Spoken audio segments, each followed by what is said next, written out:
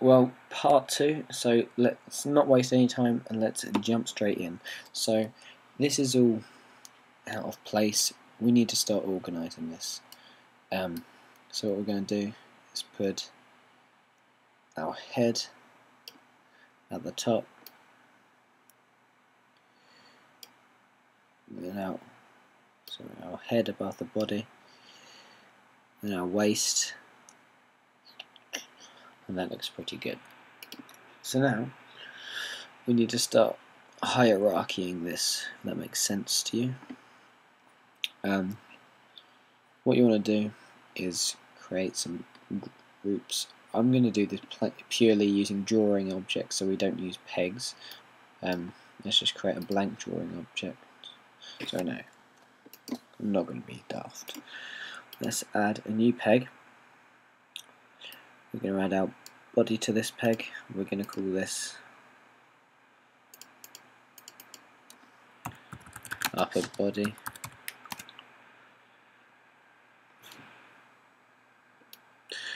And we're going to put our head above this body in the peg, and then we're going to create another peg, put it out. We're going to name this lower body. Could you guess that?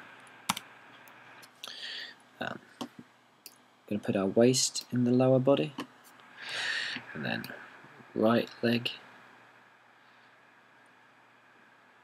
connected to the waist, right leg upper connected to the waist, and the right leg lower goes into the upper. Is this making sense? So the right leg upper goes into the waist, the right leg lower goes into the upper. We want the left arm upper goes into the body, the left arm lower goes into the lower. I'll select them to bring them to the top, put them into the body.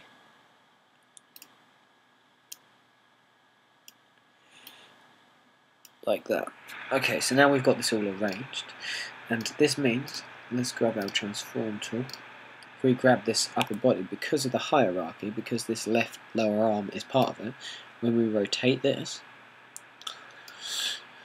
the other part moves, but we can see a problem, and that is that it's rotating around the wrong point. So line it up well, and if you were to move this, this is the pivot point, if you were to move it up there, sorry, I think we want the pivot there,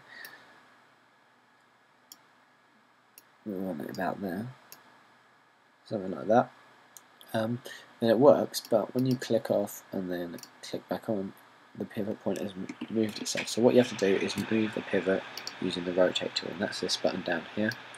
So when we put that back up, then when we grab the transform tool, it will always stay there. And that's looking cool.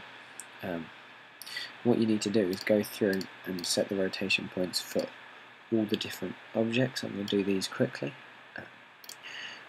Right arm upper, right arm lower. It's going to go there, obviously. Right hand, let's guess. The head, going to pivot around that neck point. The upper body is going to pivot around there. The lower body, going to pivot around there. Now you don't want to be moving the body, even though the body has this hierarchy. What you want to be moving is the upper body, because if you start messing around with the body, the head's not going to move, and that is a major issue. So legs, have the rotate tool, put it there. Left leg lower. I'm going to put it to the front of it, the shin. Left leg lower. And now what you really want to be doing is using pegs the whole way down, and then for instance you have a body peg, you have a left arm peg, you have a left arm lower peg, and you want to be putting these drawing elements inside of it. That is really what you want to be doing. Now when we grab our transform tool, then I mean obviously there's some major problems here. What you want to do is if I center the rotation like that, it should work better. But obviously there are still some problems. Now this is why we have the circular bit, because left leg upper, just go about paint tool.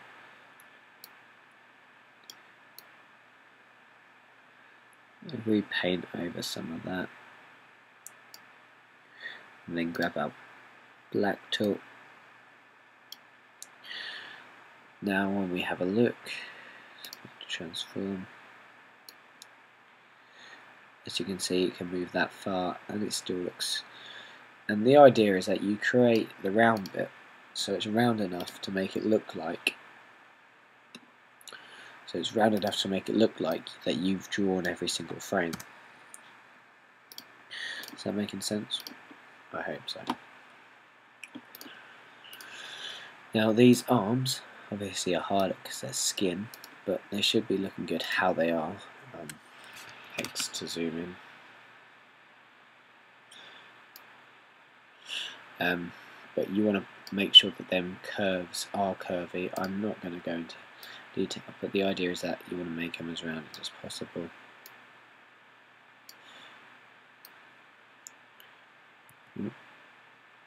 That looks pretty good.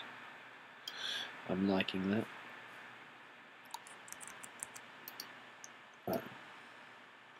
Yeah, and then we've rigged this up, so if we add another peg, call this peg Person Jefferson, that's what I'm going to call him. Check them arrows so that it collapses it, put that into Person Jefferson. So now we've got a peg for the whole character, and we can extend children exposure to frame 50. Grab a transform tool, out of his arm like that. Sorry, let's grab this. Go to frame 50. Rotate it. Obviously, as you can see, it hasn't been set up very well by me. But this is what you do. You spend your time perfecting this. This is like a really long job in reality. And as you can see, it all animates smoothly. And so move it slightly to add a keyframe. Rotate this head like that. And as you can see, quite simply, you can create basic animations, and that is the power of rigging it up. And you can obviously create some really effective animations with minutes, but what you want to spend your time on is creating this character so it can be animated perfectly and flawlessly, and then animating will become just such an easy thing to do. Now obviously there are a limited amount of movements you can do, which is why sometimes you have to draw out individual frames, which I will cover soon.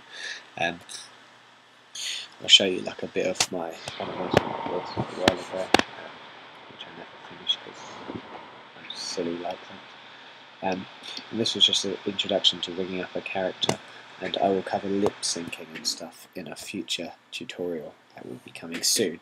So thank you for watching. Remember, I'm Dan Allen and I am on that bouncy castle. YouTube.com/Dan on a bouncy castle. Subscribe, comment, suggest a tutorial, and I will be back soon with some more tutorials.